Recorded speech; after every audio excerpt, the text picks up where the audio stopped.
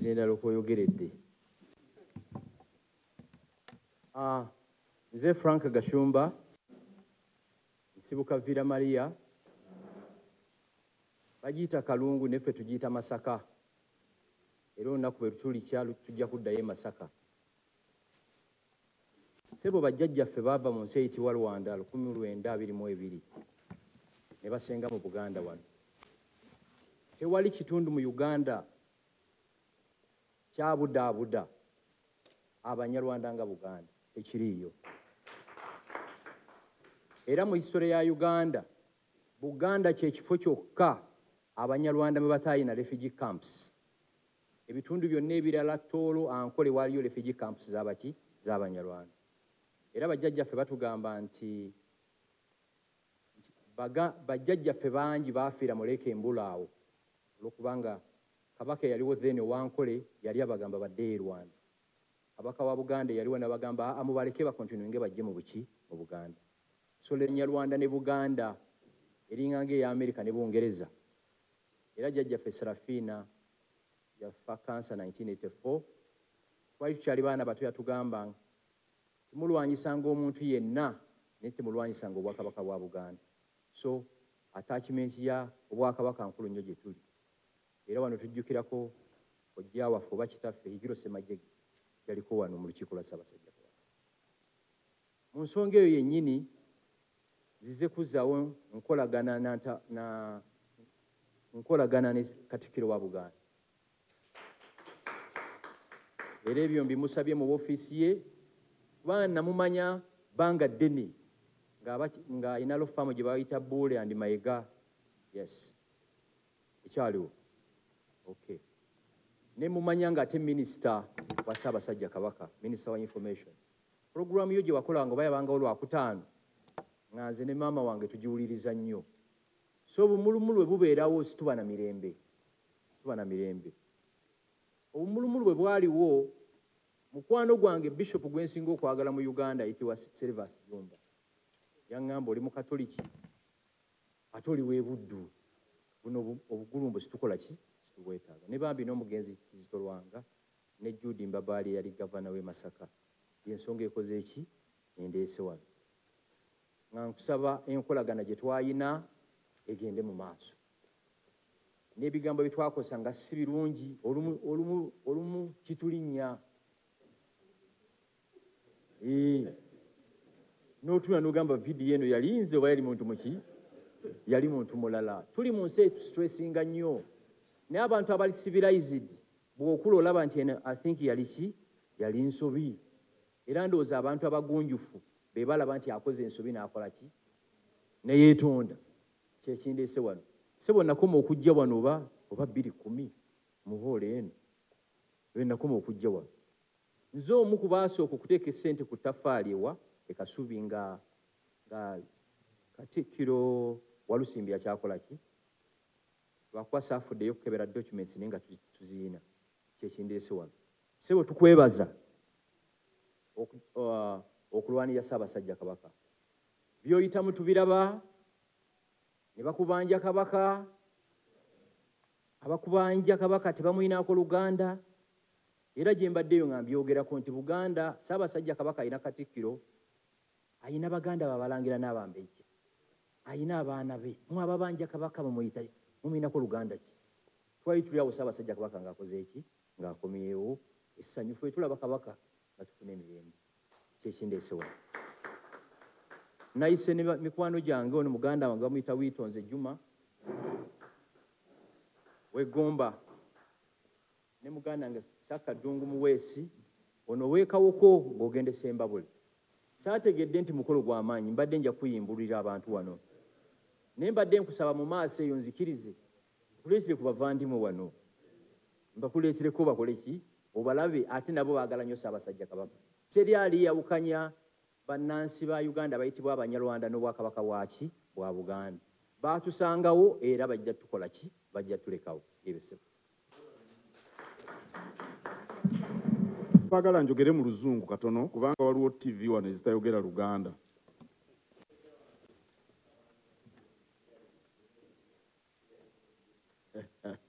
Oyo mutabani wange Brian Semanda naye alina kyeyeeyita weeyita Makona naye muzzukulu wange ate ebya ddala ddala. Waawali kabonero omanyiiwe kabonero bamuzaala.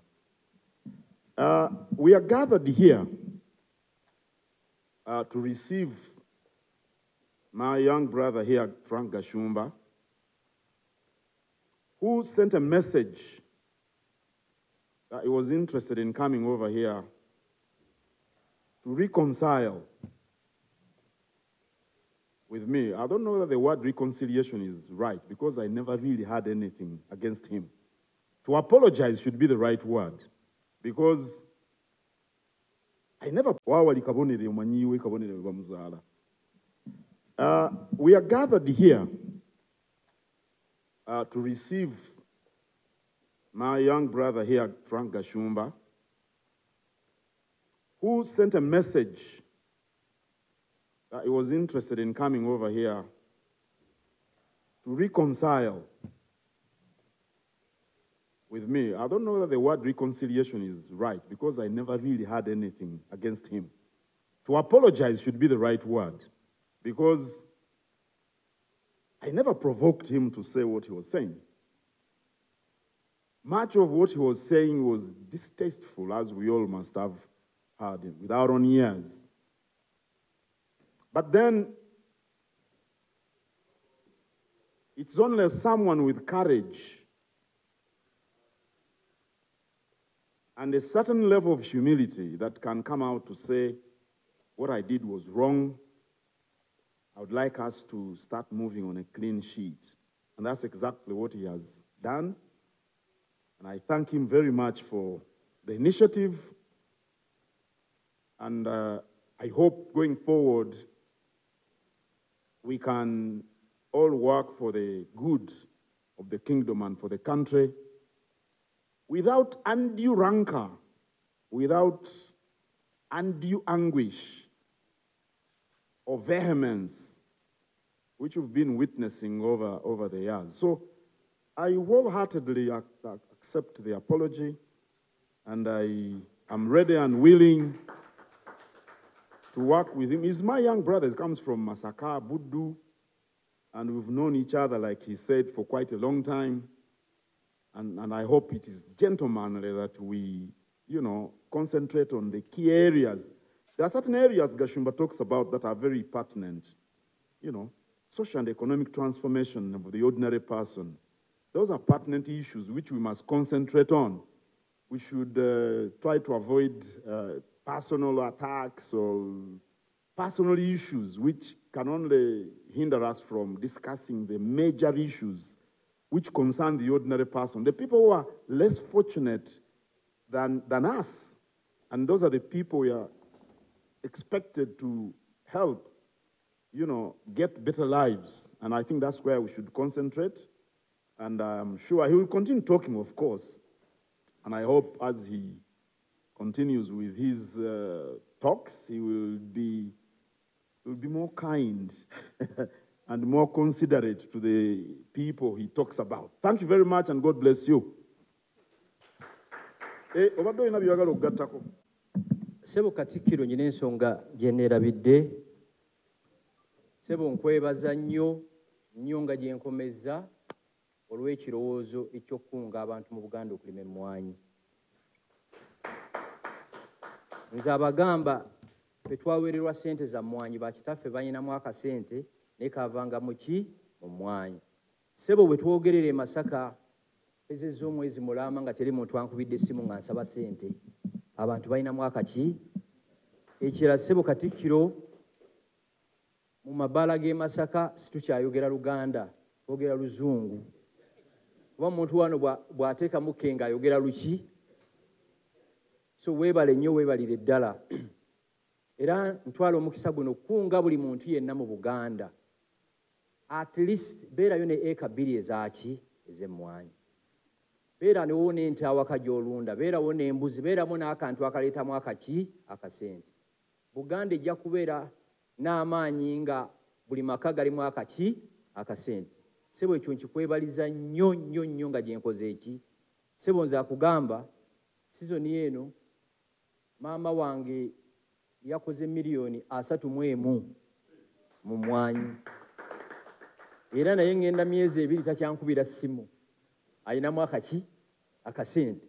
So oyina ekigamba nti enkumbi kuki kubega sebo kyekyo.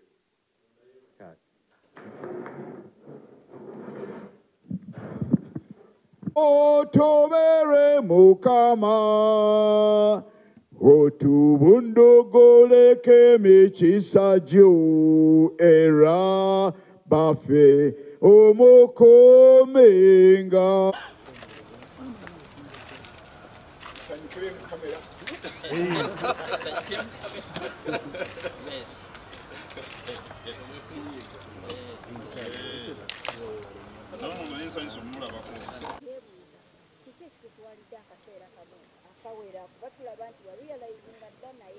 Myaka nkaddiye nkuze omanyi gy'okoma okukula oli reflectinga ku bintu by'okoze myaka teri kirala. Myaka 14 n'omusozi si 14 naawe giringa nga meka nga 8 okitegeera ndowooza. So ino emyaka gyagamba egyo gije. Yes, okwagalana n'okukolagana kye kisinga obukulu. And those are the people we are expected to help, get better lives. And I think that's where we should concentrate. And I'm sure he will continue talking, of course. And I hope as he continues with his talks, he will be more kind and more considerate to the people he talks about. Thank you very much, and God bless you. Sebo Katikkiro nyina ensonga gye neerabidde. Sebo nkwebaza nnyo nga gye nkomezza olw'ekirowoozo eky'okkunga abantu mu Buganda okulima emmwanyi. Nze abagamba ffe twaweererwa ssente za mmwanyi, bakitaffe balinamu akasente naye kaavanga mu mmwanyi. Sebo bwe twogerera e Masaka ezezza omwezi mulamba nga teri muntu ankubidde essimu nga nsaba ssente, abantu balinamu akaki. Ekirala Sebo Katikkiro mu mabbala g'e Masaka situkyayogera Luganda, twogera Luzungu. Kuba omuntu wano bw'ateekamu kenga ayogera luki. So weebale nnyo, weebalire ddala. Era ntwala omukisa guno kunga buli muntu yenna mu Buganda. At least beerayo ne eka 2 ezaki ez'emmwanyi. Beera newo n'ente awaka gy'olunda, beerawo n'embuzi, beeramu n'akantu akaleetamu akasente. Buganda ejja kubeera n'amaanyi nga buli maka galimu akasente. Sebo ekyo nkikwebaliza nnyo nga gye nkoze eki. Sebo nze akugamba sizoni eno maama wange yakoze miliyoni 31 mu mmwanyi. Era naye ngenda myezi 2 takyankubira ssimu. Ayinamu akasente. So oyina ekigamba nti enkumbi kuki kubega sebo kyekyo.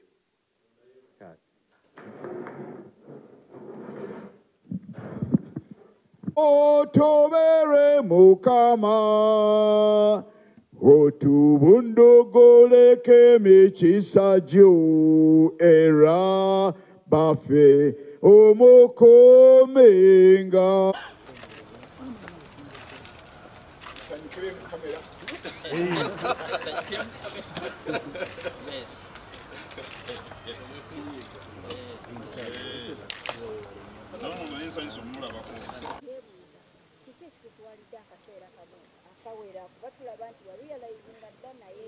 Myaka nkaddiye nkuze omanyi gy'okoma okukula oli reflectinga ku bintu by'okoze myaka teri kirala.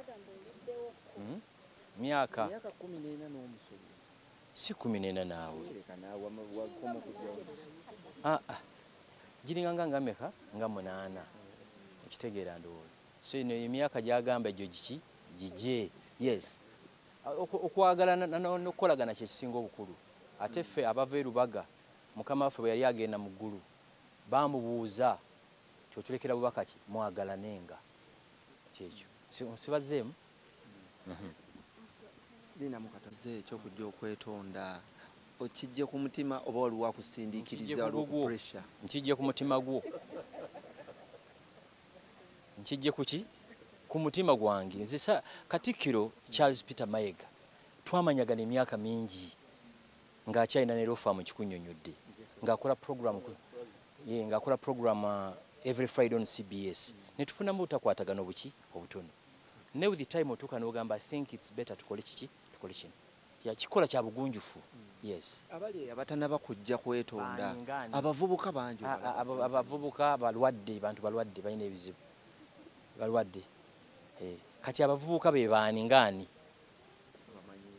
waliwo abavubuka begirisa ku internet bakoppa mmwe ebikolwa byammwe ngaani by the way nakino njalo kimanye nze nafunamu obutakwataga ne Katikkiro omulundi ogwo simuzangako mu kamwa kange era Bishop Jumbo we Masaka yangamba muli bakatoliki ate muli bwana Buddu ne Bishop yafa bambi Kisolwanga ne Judy Mbabali actually nze mbadde ne ku radio nga musima olwa project ene y'emmwanyi okitegeera kyekyo lwakuba internet omuntu ajja yakatambika emyaka 7 bwe nolowooza nti yakakoze eggulo bwe kityo bwe kiri njagala ondeetere akatambi emyaka 5 nga njogera Katikkiro nkuwe essaawa yange yiino $5 boda 2 okiwulira ndowooza okiwulira tuli Mengo soogera Luzungu sebo tuli Mengo twogera Luganda twogera Luganda Oluzungu ndogera ku embasi ya Bungereza ne Amerika mu luvandimwe wama mu Luganda yeke ngani